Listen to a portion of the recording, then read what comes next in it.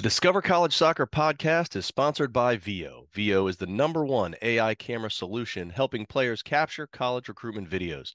Check out their new starter and family options by clicking on the link in the description or visit Discover College Soccer to learn more. Hi, everybody. Welcome to Discover College Soccer. Today, I'm lucky enough to be joined by Coach Adam from Connors State in Oklahoma. Welcome, Coach. Thank you for having me, Matt. Yeah, thanks for being here. We have in a unique position. I've interviewed a couple folks who have both men's and women's head coaching responsibilities, but I think you might be the first one I've interviewed that is both head men's and women's and starting a brand new program. So this should be interesting to kind of hear the path to how we got to where we are today. Yeah, it was a unique opportunity that brought me here. It's hard to pass up being able to build something on your own. Yeah, so you and I were just chatting. So this fall will be the first season for both the men's and the women's teams. And you've been there for about 6 months now. Is that about right? Correct. Okay. So, I know you're coming from another college program, so you have college soccer background. So some of these questions you may have to lean on previous experience since you haven't been through a whole season yet. Right.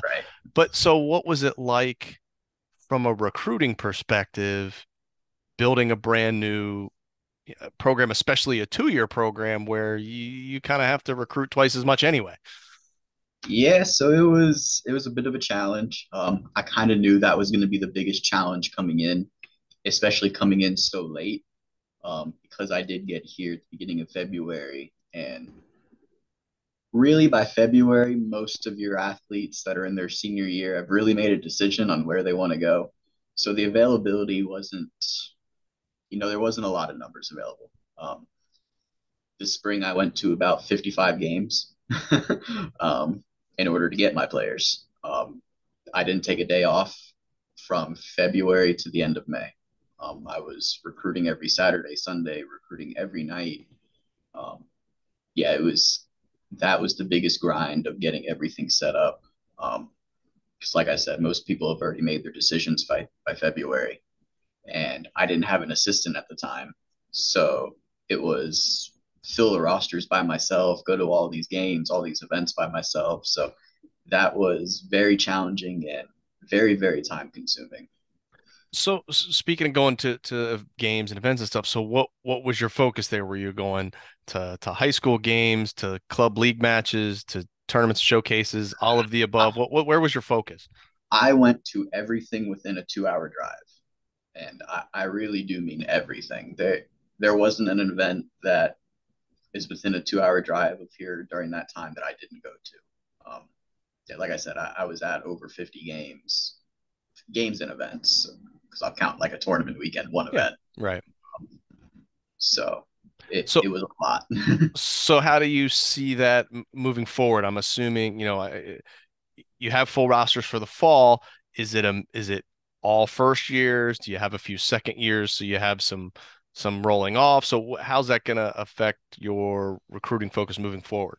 So everyone that's coming in is a first year freshman, a true freshman. Um, when it comes to bringing in transfers, I tend to do that more when I'm at a 4 year school.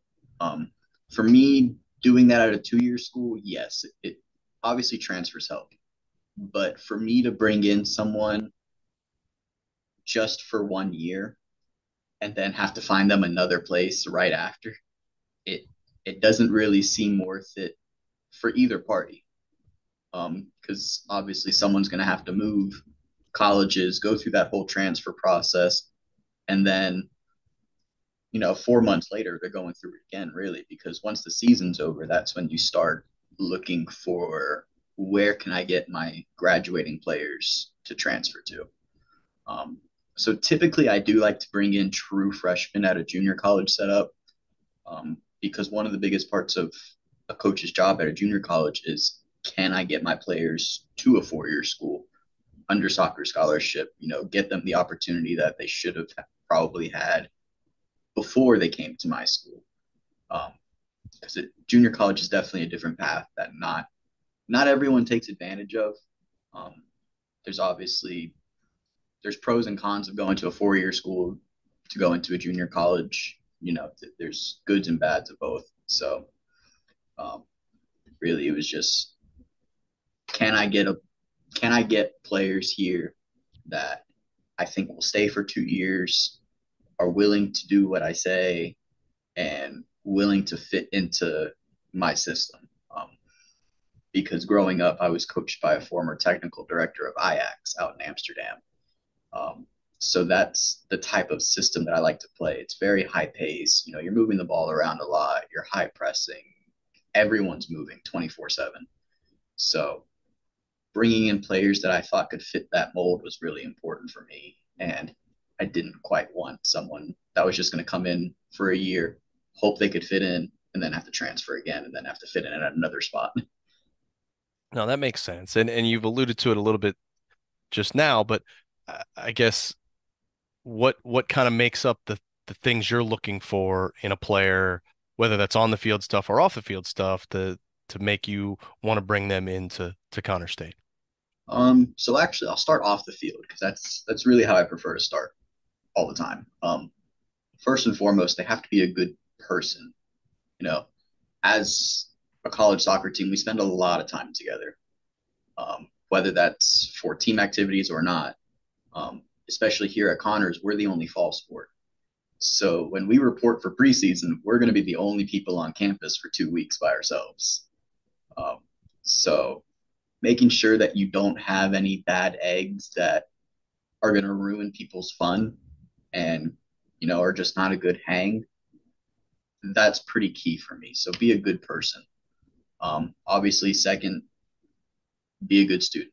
You know, at the end of the day, being a college athlete's great, but you're here really to get your education, get your degree, and move on to the next step in your life. So I do look for players that I don't necessarily think I'll have to babysit with their grades. I don't have to go in every single week and check their grades and say, all right, well, you're slipping here. We need to add a couple extra hours study hall, silly nonsense like that. So being a good person, being a good student, and then when we get to soccer, it's all right. Can you fit into my system and can you be coached the way I coach? Because the way you're getting me right now is basically the way I coach. I don't yell. You know, I mean, obviously, like when we're at a game and I'm trying to get a message to someone all the way across the field, I have to raise my voice. But I'm not a yeller.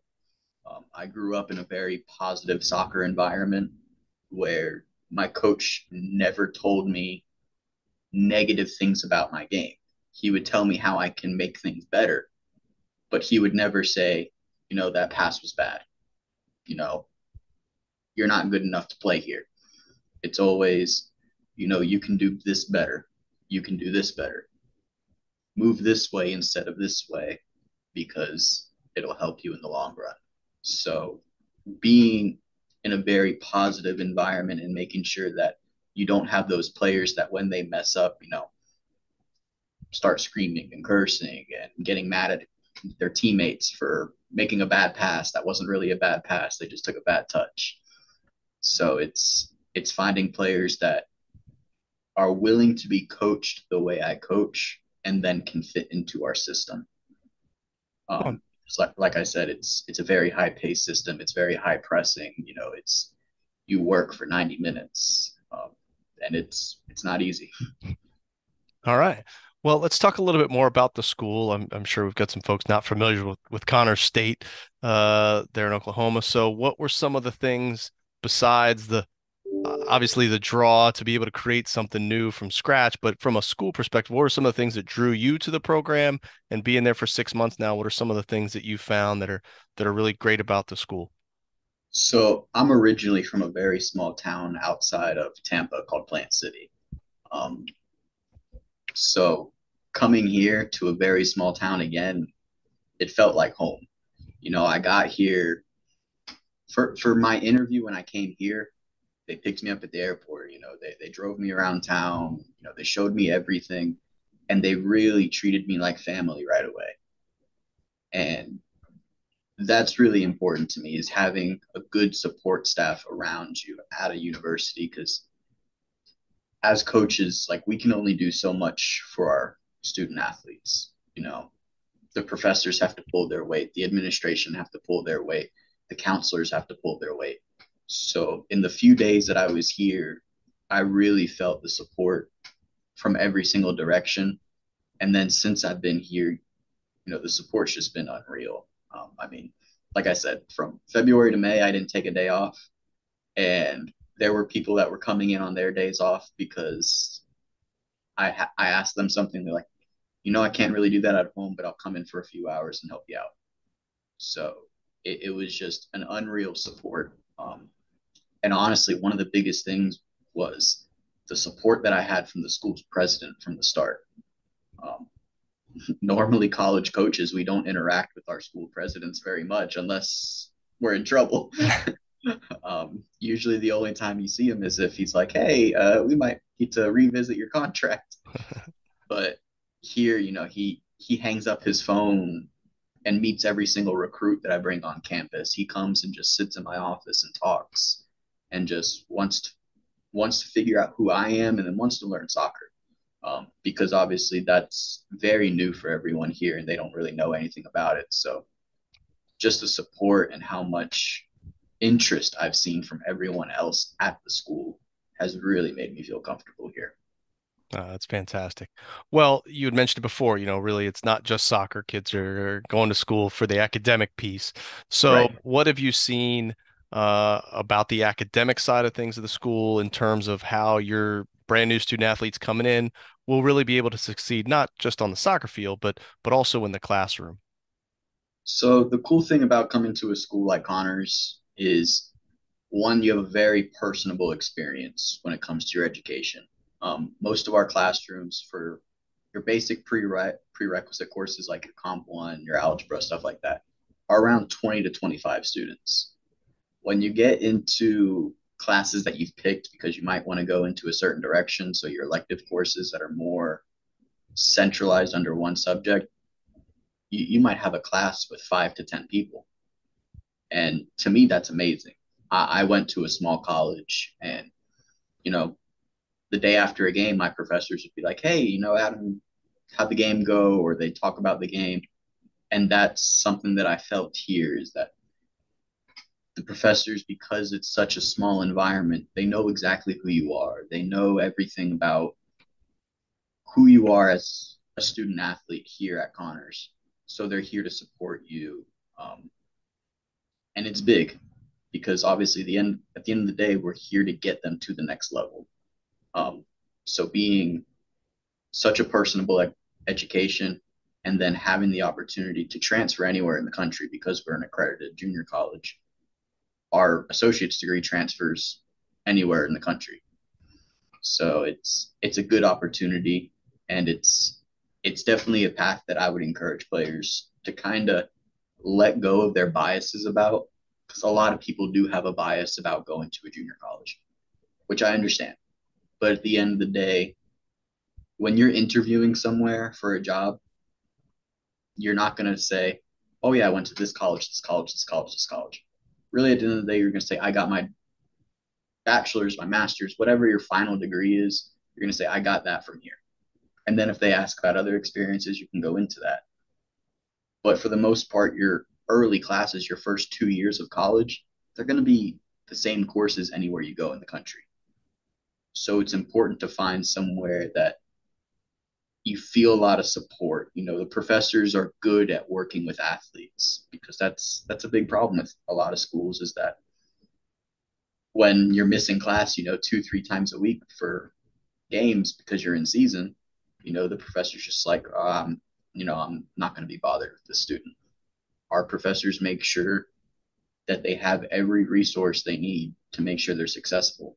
I mean, we even have free air cards here at the school so that when we're traveling to games, we can grab a few air cards and pass them around the bus so everyone can still do their homework and turn in assignments on time, which is not something that every school gets. I mean, I've been at NAIA schools, I've been at Division 3 schools, I've volunteered with a Division 2 school. So some of the resources that we have here are better than I've seen at other universities that I've been at.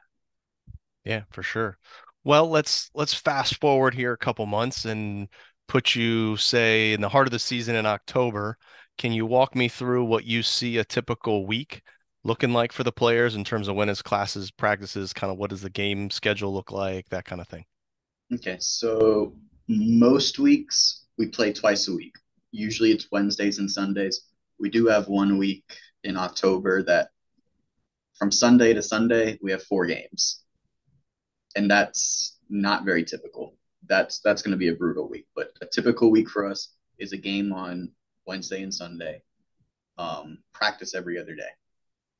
Um, Typically, what we do is you go to class between like 8 a.m. to like 1 p.m. is usually the latest I like my students to be in class. That's another cool thing here is the counselors sit down with the coaches and say, all right, when do you want your students out of class so they can make it to practice? So I'm able to help set their schedules that way. So most of them will go to class for about 2 to 3 hours each day, between the times of 8 a.m. to 1 p.m. Um, and then the men's team practices at 2 p.m. That way, kind of have a little bit of time after class to kind of switch that mentality. And then the women's practice will start at 4 p.m. Like I said, practice every day that we don't have a game. Obviously, throw in recovery sessions in there as well the day after games a lot of times. But that's the typical setup is you go to class 2 to 3 hours a day, go to practice, and if you have study hall that night, you go to study hall. Otherwise, the rest of the time is yours. Okay.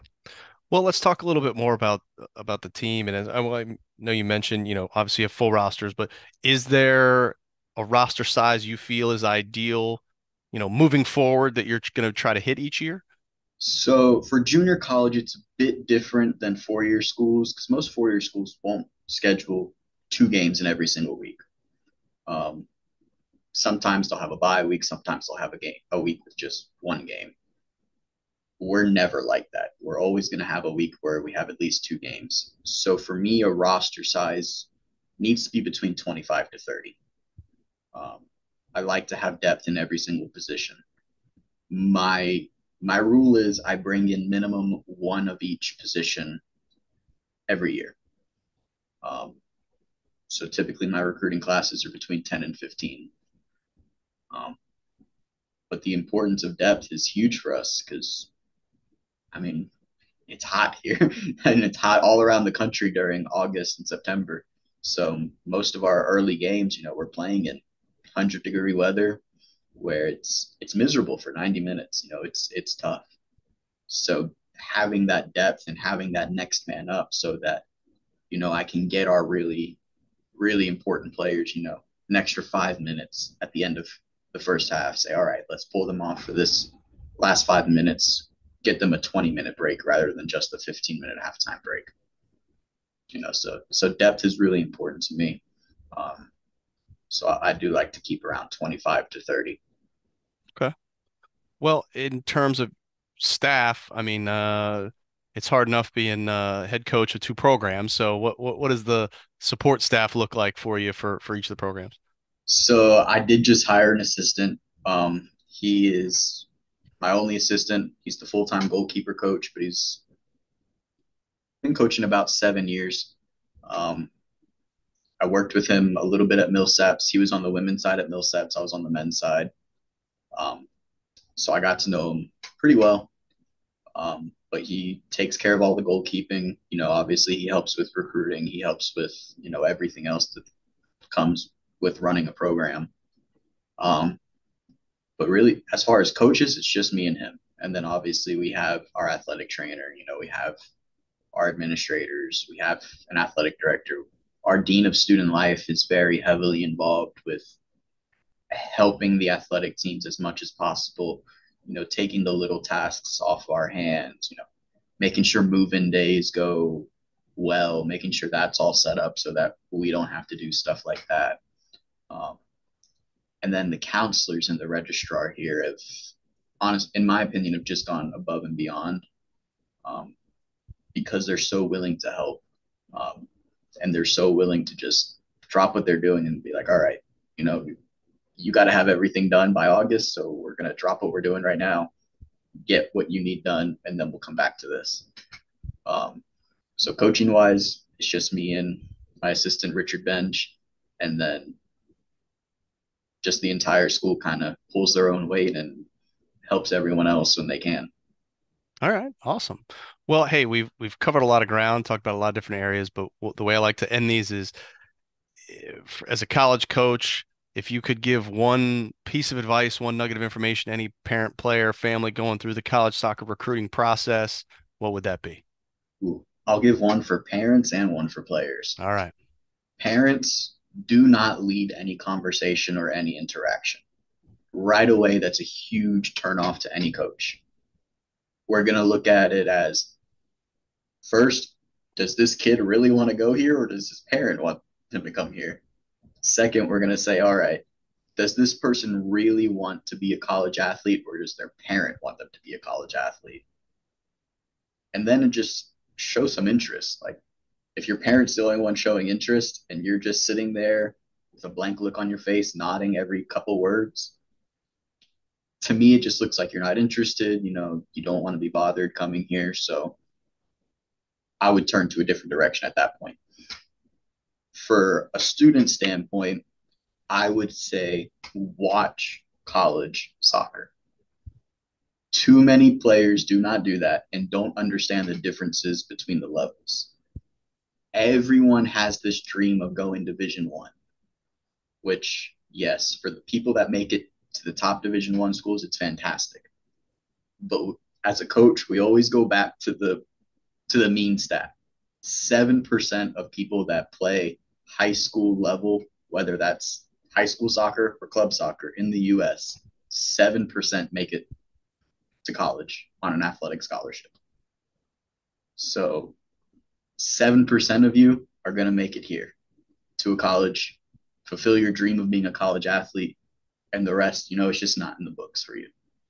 But if you're part of that 7% and you're just, yep, I'm going D1 or nothing, then you're really limiting yourself because you don't know the experiences you're going to get at these other schools. I mean, there's Division 2 schools that are absolutely better than some of the Division 1 schools. There's Division 3 schools that have amazing facilities. There's NAIA schools where you'll go and you might be one of like 5 Americans and you'll meet so many people from around the world. Or you can come to a small school like Connors and you'll know everyone here. I mean, it's hard not to walk past someone and be like, oh yes, they are on the basketball team or they're on the softball team. Everyone knows everyone at a small school like this. So I encourage people to go to college soccer games, every single division, see what level you realistically think you fit at, and then visit as many schools as you want. I mean, you unofficial visits, you can take as many as you want to as many schools. So take them.